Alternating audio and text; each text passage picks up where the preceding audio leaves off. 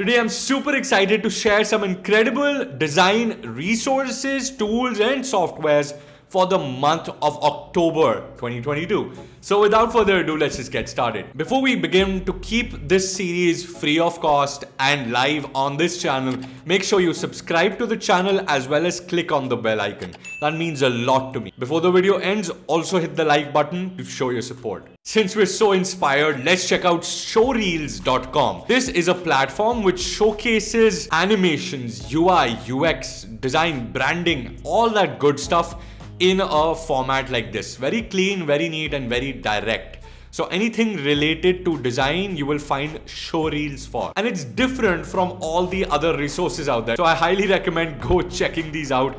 These are incredible. Google has launched a Figma to a code plugin. Yes, this new platform is called Relay and it's still in alpha. However, it provides designers a plugin in Figma to not only hand off their designs to developers, but also very neatly and smartly display the designs along with their explanations, what should happen, your design ideas and everything, so that it's communicated to the developers smartly. For example, you want an animation to play on a card.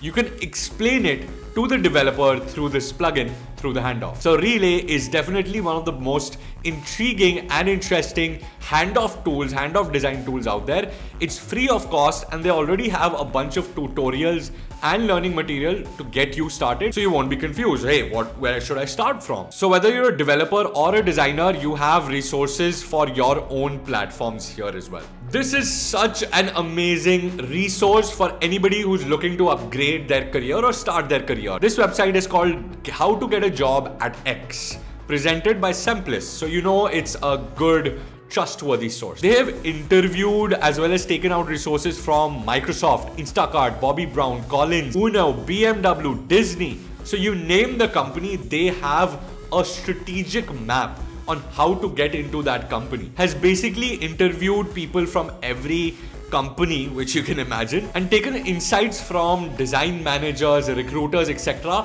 on how to get placed at companies like these. Not only that, they even give you an insight on how the company culture looks. For example, they take you through the company infrastructure and things that you can look at while you are at their campus. So you'll feel as if you're there and you're experiencing this experience there. Not only that, they've given relevant links on what resources you should check out, what learning material you should know before going to an interview, etc. You can even directly message some of these people from these amazing companies because they've given their links and they're welcoming you to message them and talk to them. Apart from that, Van Schneider has created some amazing articles, series, colors, mixtapes, as well as something called a reading club where you can join a community of readers. We're often out of inspiration and ideas. The component gallery will really help you churn your brain. Basically on this website, you get to check out different UI components and patterns used by different companies.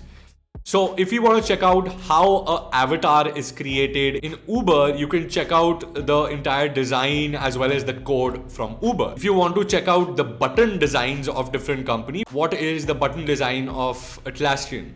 And you can check out their button designs, the code that is associated with the design system, etc. from right here. So not only are they providing design inspiration, but you can quickly grab the code for these things as well. There's a quick sorting mechanism as well as they have something called design systems. So it's not only about components, it's also about design systems. So you can check out a lot of cool design systems that even I don't know of, which you might not know of, and really explore this website through and through. And yes, they have a dark mode, so thank God for that. And if you're lost, you can always search for any component or design system from here as well. So recently at Adobe Max, they introduced certain projects that they're working on. One of these is Project Blink, and I'm actually excited for this. It allows you to edit video on the web without even having to lift a finger because it's using AI tech to basically cut out pauses, cut out various things that are not required in the video, both video as well as audio, as well as you have transcription. So if there is an interview, you'll get the transcribed version of that interview at the end of the interview. It also helps you create some of those clips or key moments that you want from, say, a video or an interview. And that'll really help a lot of content creators and designers out there as well. It also allows you to search for certain keywords. So if you want to search where someone said what, it'll allow you to do that as well. So an overall really cool project. There are a bunch of other projects under Adobe Labs. However, some of these projects require access. So you'll have to request access like a private beta of sorts. This plugin has really been trending. It's called HTML to design, and it allows you to convert any website into an actual design on Figma. So all you need to do is put the URL, and there you have it. You have the design created for you. That people have literally shown their process. I'll put something up behind me and you'll be able to see how people have converted some really fascinating websites directly into Figma with a lot of precision. It's looking really, really good. It's free, of course. Go check it out. HTML to design. Now, creating websites has gotten even a level easier. So if you want to design a website, Slides provides such a tool set for you. It's amazing. It basically allows you to generate websites as if you were creating a PowerPoint presentation. So basically, websites which are vertically placed, however, work like presentations, are really amazing. Also has some incredible templates that I was actually blown away by. Some of these designs don't look as if they're pre-built or built in a very simple tool at all. So they're using the whole concept of slides.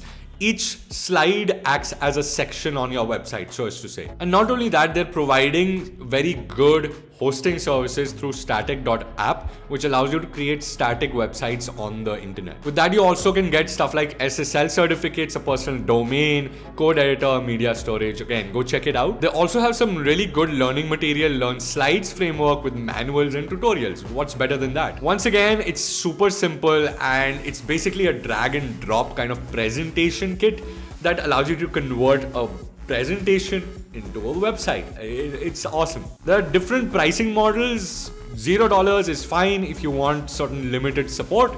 However, if you want a proper business website or agency website, you can check out their paid stuff as well. Boy, 3D cannot get more fun than this.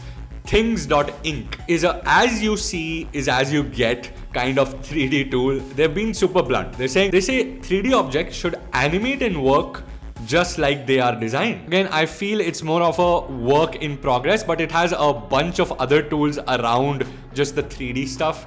And it's a work in progress, so I suggest sign up for their mailing list. They'll mail you all the updates and cool stuff that you can do on their website in the future. I guess by now we all know Lottiefiles. They have basically introduced some really, really cool new design updates as well as functionality updates when it comes to its Lottie editors, etc. I think it's a really cool application and it has some really cool updates in store. Just a quick shout out to Lottiefiles. Now we all love Figma and FigJam. However, a good whiteboard tool, dedicated whiteboard tool is definitely needed. This is a superb organization, productivity as well as whiteboard tool. It's called Visme or Visme. There are a bunch of whiteboard templates. They have a lot of board kind of structures. So it almost feels like Asana as well as Figma had a baby together. This would be it. They have some really cool features that helps it stand out, including some integrations with tools, things like Slack, MailChimp, Excel, stuff like that. So anything that derives data or holds data, you can attach it to this tool. They are also promoting this as a teaching tool so that you can use it as a whiteboard in a classroom, or you can use it for UX research and stuff like that. 10x Designers is basically the design platform or the design job board of the future. Basically created by Fons Mans. He has put together this really cool website which extracts some exclusive opportunities for designers as well as has a talent pool. So he's collecting talent. He's giving you an opportunity as a designer to grow and be a part of this community. Now this only hosts designers who are special, unique, and have talent. So if you are someone who thinks he can really diversify himself or differentiate himself or herself from everyone else, this is a platform for unique, talented designers. Now this one is my favorite of the week, I'd say, or even the month. It's called Shottr. And I've been using it on my Mac ever since I've downloaded it to create some beautiful, beautiful screenshots. As designers, we take so many screenshots for design, screenshots for someone else's design, and this really helps you not only take amazing, brilliant screenshots, but also take out what colors are used in that screenshot, also be able to annotate over those screenshots, be able to save it to the cloud, be able to edit right there.